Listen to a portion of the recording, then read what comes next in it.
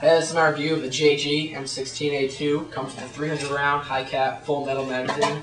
I bought a Canadian variant, like waffled magazine for better grip. I got this on Airsoft. All of this. I would not suggest this magazine. It's hard to wind. It's hard to get the well thing open. Like I can't even do it now. I need to use like a knife.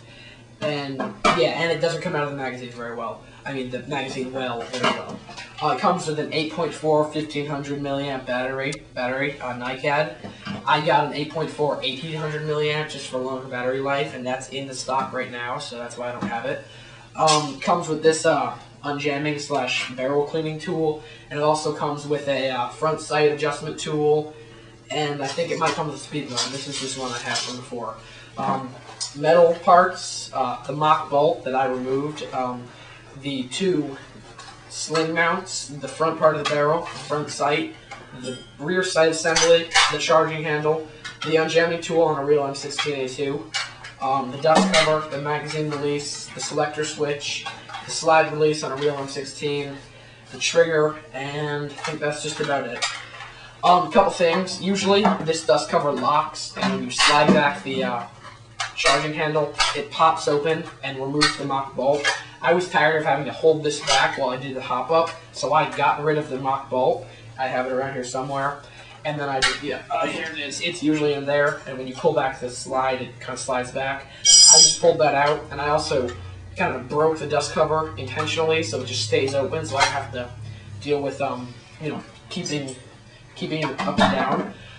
Yeah, fire selector switch right here. It's got a good snap when you put it into place. And when you put it in, it's not going anywhere. It's very sturdy. Of course, the slide release and the unjamming button have no use. It's got two separate apertures.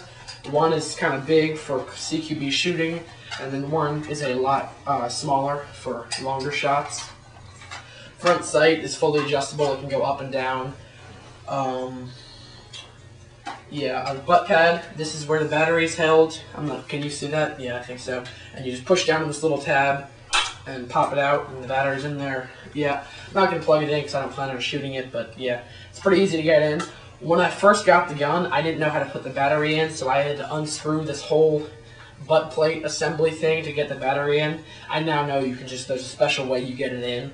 But if you ever find you really cannot get your battery in there, just undo this screw and undo that screw, and this little metal thing will come off, and you can just put it in that way.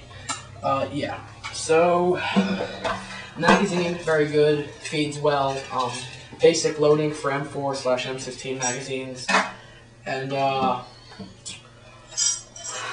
yep, that's just about it. Its FPS is like 330. It's got good range, about 130 feet, and hop up right here, normal like all other M16s, and